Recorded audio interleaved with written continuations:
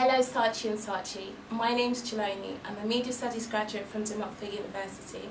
For this brief, I've chosen to recreate the 2007 Cadbury Gorilla advert.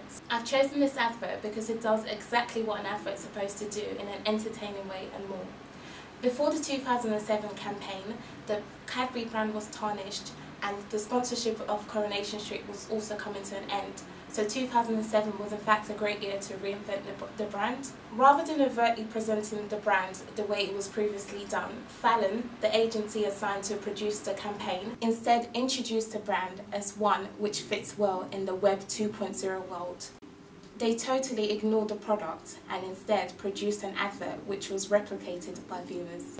Just to testify how successful the advert was, after it was first aired during the Big Brother 8 UK final, bloggers went nuts over the content. There was over 500,000 views within the first week of being published, and there were hundreds of imitations during a few months. Cadbury also noticed a 5% increase in sales within that last few months of 2007.